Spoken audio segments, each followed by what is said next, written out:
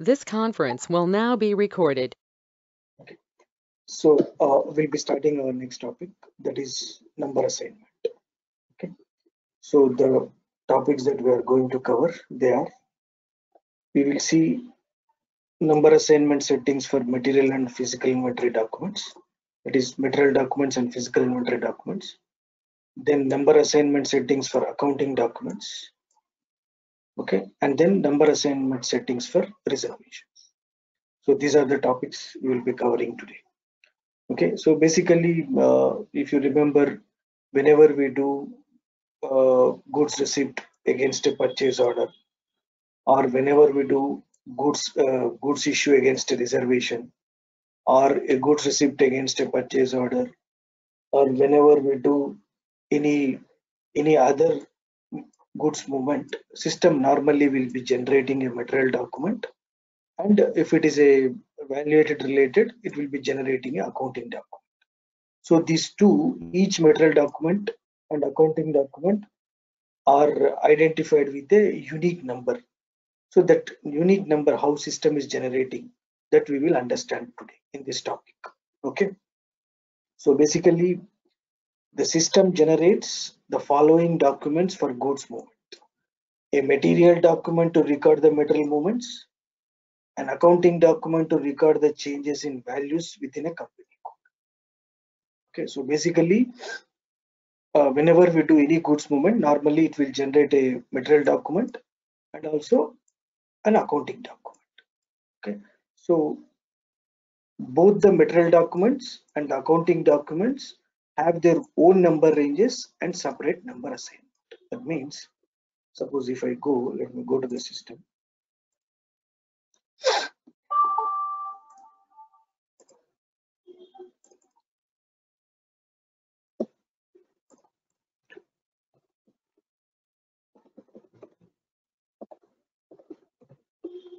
Okay, so if I go to, let me take a material.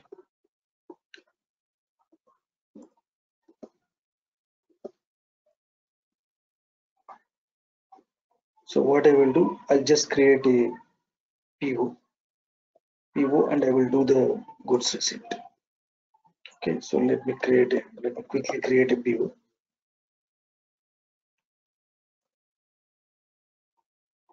This is the vendor. This is a material. Let's say PO quantity is 100, and I will enter the plant. Okay, let me enter some price. Okay, so everything is okay. Let me check. That's okay. Let me save the PO. So PO is created. Okay, so this is a PO number. Okay, so now against this PO, let me do the GR, goods receipt. Okay, so when I do the GR, I'll select goods receipt, purchase order. Okay, enter the purchase order number. Okay, so let me do the GR. Check. Let me enter the storage location. Check again. It is creating a batch. Now I'm posting it. So when I post it, it will generate a material document and accounting document. Let me post. So I have posted it. So if you observe carefully, there is a material document generated automatically. So if I go to display material document, you have a material document 370, and at the same time, you will have an accounting document. Okay, see, you have an accounting document. Each are having separate number, different number. You go to display document. See, it is having a different number. You see here,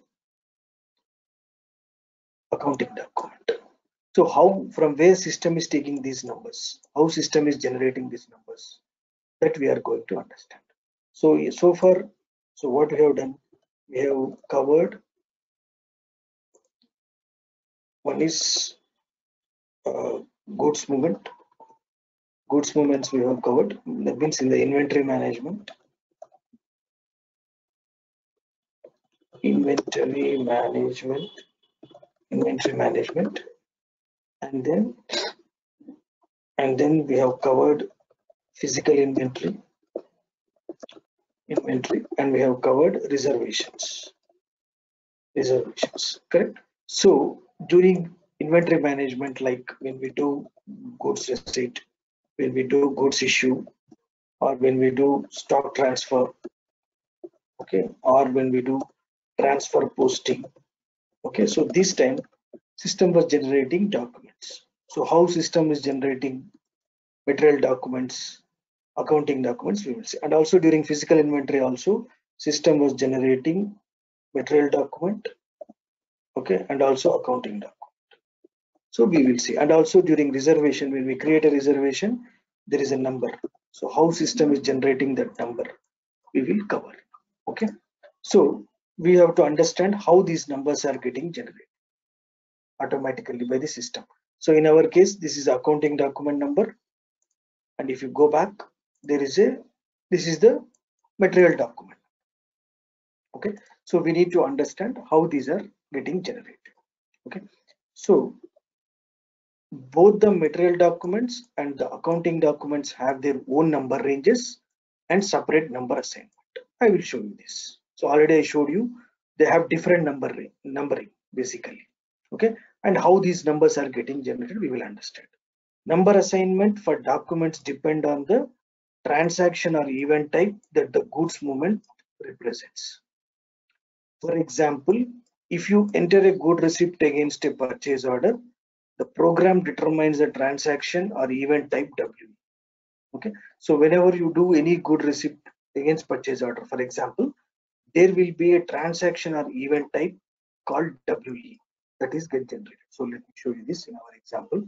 So now here we have made the GR. Suppose now if I go to the purchase order, let me go to the purchase order ME23. Okay, if I go to the purchase order,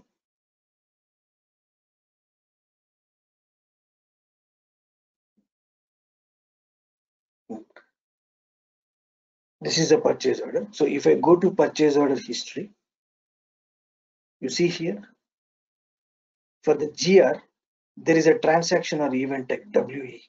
This has come. So based on this, system will decide the number range. Okay, so I will explain in detail further. Okay, so that is different transactions will have different event type. Based on that, the number range will come. I will show you that. Okay, the keys are internally assigned by the system and cannot be changed. Okay, so system automatically will assign. In the material document list, you can search by transaction or event. So normally you have the material document reports. There you can search by this transaction and event. Okay. So now let's continue. So first we'll start with the number assignment for material and physical inventory documents. First thing. Okay. So the number assignment of the material and physical inventory documents is assigned to each transaction in the inventory management depending on the transaction type. Okay, so how it is designed is, suppose let's say you are doing goods receipt. Okay, so when we are doing the good receipt, okay, first what we are doing, we are using a transaction called Migo. Okay, so based on that it is set up. So if you see here, when you do the GR,